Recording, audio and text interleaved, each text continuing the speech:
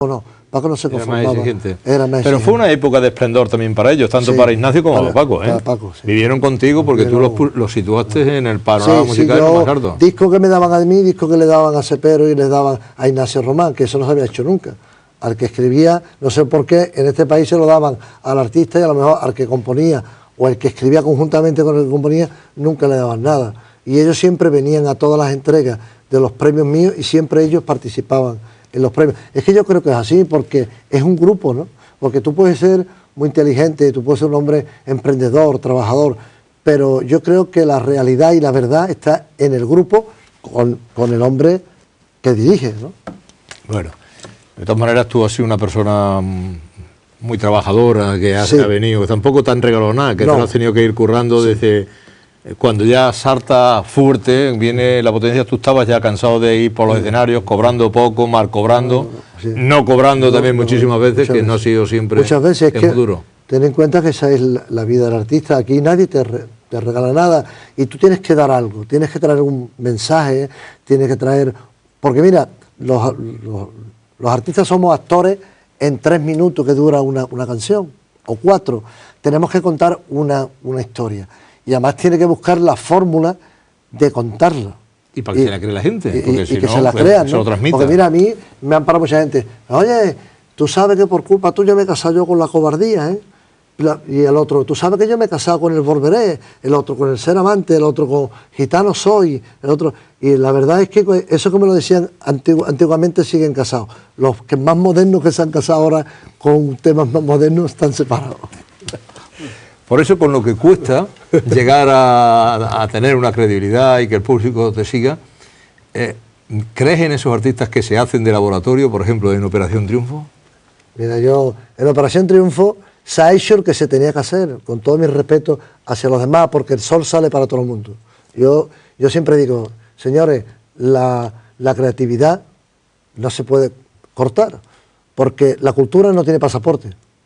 Porque Carmen Amaya era catalana y bailaba que reventaba al que cogiera, en arte, en transmisión, en forma de hacerlo diferente. Entonces, y ahí ha salido lo que tenía que salir, Bisbal. ¿Por qué? Porque Bisbal, yo he trabajado con él, cuando yo estaba por toda España en todas las ferias de España, dobletes, tripletes, yo me he encontrado a Bisbal, no sé si él se acordará, pero yo me lo he encontrado trabajando en orquesta. Entonces ha salido el que estaba hecho, de verdad, Bisbal, ahí está. ¿Por qué? Porque Bisbal llevaba ya muchos años, también. Un curro hecho, ¿me entiendes? Claro, bueno. Y escucha una cosa, y con porque hay la Silvia Pantoja, que además me cae fenomenal, ¿bien? ¿Las relaciones con ella? Está muy bien, la Silvia está ahora fenomenal. Está muy bien, no, yo es prima tuya. Muy buena, es prima mía, pero está vale. Aquello que mientras más primo va a hacer arriba, pero hay que ver cómo está la niña. Si lo que se ve no hace falta decirlo, ¿no? Cuando estuvo por ahí en esto, tal, yo decía, ahora, quitarla de mi presencia, por Dios, que me vuelvo loco.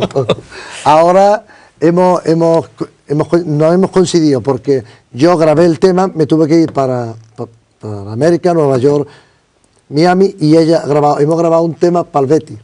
Yo he grabado un tema para el Betis y ella otro. Cuidado que el arrebato dejó los Sevilla muy en lo alto. Sí, ha tenido la gran suerte de que ahora mismo pues le ha hecho un himno al mejor equipo del mundo. Yo soy bético, pero ante la evidencia hay que claudicar. Yo no soy antisevillista. El Sevilla juega con otro equipo, que te iba a decir, con quien sea, y yo prefiero que gane el Sevilla antes que gane el otro. Como decía el otro, vamos a hablar sin entrar mucho en la familia. Y con la Pantoja, que no te veo, ¿te llevas bien con la prima Pantoja o las relaciones están en stand-by? Ni bien ni mal. Ni bien ni mal. Cero, pues se quedan ahí aparcadas. ¿Y qué te ha traído a Barcelona? Cuéntanos. Bueno, pues a el reencuentro con los amigos, que te agradezco. El reencuentro con los amigos. Ya sabes, tu fiel colaborador de siempre, César, me llamó para esto, me habló de lo tuyo, del programa, y yo le dije que encantado. Yo, pues para mí es una alegría que lo mismo que cuando empezó con la radio me llamaba, ahora que está el inicio de esta nueva etapa, que me alegro mucho. Desde aquí quiero felicitarte porque tú también has sido un hombre que has currado mucho y sigue currando, porque nadie te da duro pero bueno, al real. Que haya camino para recorrerlo, que es lo importante, Antonio, que haya camino. Pero si tú no empiezas, claro, hay claro. camino, o sea, No, pero que me refiero que tenemos ganas todavía para seguir andando. Lo que hace falta es que continúe habiendo camino. Y bueno, y me han llamado porque también hemos venido a ver a la chiquilla esta, a la Tati Román. Que bueno, yo anoche me causó una gran impresión porque me ha gustado más en directo que en el disco. Está más calentita, como decimos nosotros, en el directo que le vi anoche. Además lleva una gran banda, una banda muy buena, además siguiéndola como debe de ser, porque tú sabes que hay músicos que tocan fenomenal, pero van tocando más para ello que para acompañar, y acompañar, la palabra lo dice, acompañar. Entonces, que los músicos vayan pendientes de un artista, hay pocos músicos, con todo mi respeto hacia los músicos. Bueno, de todas maneras, nosotros siempre tenemos a alguien que necesitamos que nos acompañe también. Tú dijiste un día una vez, todos tenemos secretos. Yo no tengo ningún secreto. ¿Cuáles son los tuyos? Todos tenemos secretos que no podemos decir. Todos tuvimos un sueño que no pudimos vivir. Todo guardamos secretos en el rincón del amor y perseguimos estrellas que el tiempo se la llevó. Secreto que nadie va, secreto de la ilusión, secreto que son de ayer, secretos del corazón. Escúchame, me va a hacer un LP, y eso lo cantaba yo hace 30 años. Hace 30 años que lo cantamos. Lo que pasa es que cuando está uno a gusto y se está entrevistando y está uno relajado, sacan cosas que nunca cree uno que las puede hacer. Y fíjate, 30 años, ha pasado el tiempo, ¿Cómo ha pasado el tiempo? Pero bueno, yo de verdad te digo una cosa, yo muchas veces digo, coño, tengo 58 tacos ya, para mí no me da vergüenza decirlo. Y yo me sigo viendo con 32, 33, la edad de 33 me marcó mucho, porque es la edad de Cristo. Yo creo mucho en Dios, se llame Jesús, se llame Manuel, según cada cual le llama como quiera, y yo lo respeto. Y esa edad me marcó mucho a mí. Hay dos tiempos en mi vida que me han marcado mucho. Es la edad de 12 años y la edad de 33. Me han marcado mucho. Yo no sé si seguramente querías contarnos algo que no te he preguntado y querías decirnos alguna cosa que... No, yo solamente recordar aquí, delante de tus cámaras, de tu programa, que la verdad que yo he pasado muy buenos momentos en Barcelona. Recuerdo aquellos principios de la Plaza de Toros que hemos pasado hoy cuando nos traían para acá, y me dice el hombre que me traía, muy agradable, me dice, aquí ha toreado usted muchas veces, Antonio. Digo, pues es verdad, con Justo, cuando hacía aquellas cosas. Luego también recuerdo con mucha alegría la explanada aquí en Canzán, de 500.000 personas, 700.000 personas. El próximo aniversario hay que venir, celebramos el 25 aniversario ya. Pues, hay que venir. Hay que estar. Y también recuerdo con mucho cariño lo del Palau. Lo del Palau fue... El Palau fue grande. También hay que repetirlo. Hay que repetirlo. Lo del Palau hay que repetirlo porque aquello fue increíble.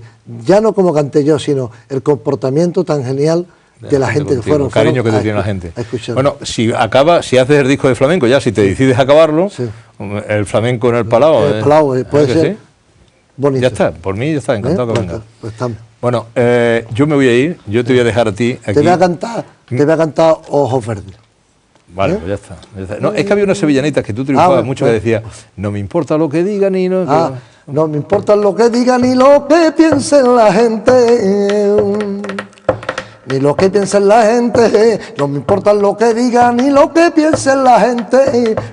Que lo que a mí me atormenta a nadie sino Dios lo entiende.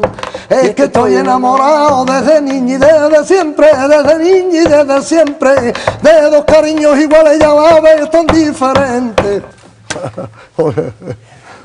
Tiene los ojos verdes.